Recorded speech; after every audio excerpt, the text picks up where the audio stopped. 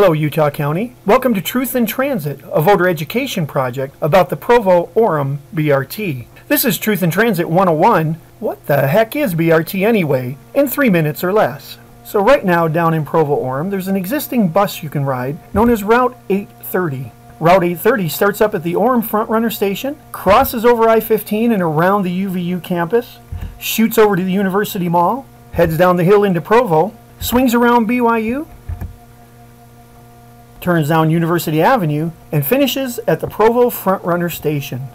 Now BRT, which stands for Bus Rapid Transit, is a $150 million plan that's self-described as a vision of the future to modify Route 830, and here's the vision being offered in exchange for our $150 million. The visionary BRT route calls for a bus to start at the Orem Frontrunner Station, cross over I-15 and around UVU, shoot over to the University Mall, head down the hill into Provo, swing around BYU, and then turn down University Avenue and end up at the Provo Frontrunner.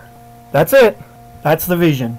So to summarize, what out-of-date Provo and Orem has now is a bus running a very specific route, and the $150 million BRT vision of the future replaces that with a bus running the same specific route. Did I mention that it's going to cost $150 million? Well, there is one major difference. On just over half the route, instead of the bus driving down the inside lanes like it does now, with the BRT, the bus will drive down the middle of the road.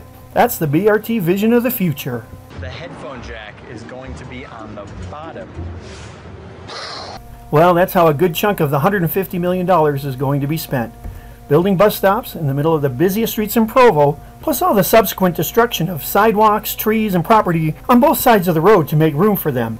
So these trees on University Avenue, gone. And if you think trees down here by the new temple would be pleasant, forget about them. No room at the inside lane. Now, former Provo Mayor Louis Billings, in a recent editorial, asked the obvious question. Under the draft BRT plan for segments along University Avenue, many of the old and new trees along this beautiful corridor will be impacted or lost. Are we really ready to sacrifice one of the most significant trademark features of our community for a project based on an old and faulty BRT data? Now, building bus stops in the middle of the road raises some other important questions, as illustrated by this young man over here about to take his chances. As former Mayor Billings asked again, why do we want to ask students, mothers and fathers with children, seniors, or anyone else for that matter, to have to dodge and deal with the multiple lanes of traffic every time they want to access or depart the proposed BRT on University Avenue? Now, that's a great question. But for our purposes right now, there's two more important questions. First, how is BRT going to be paid for?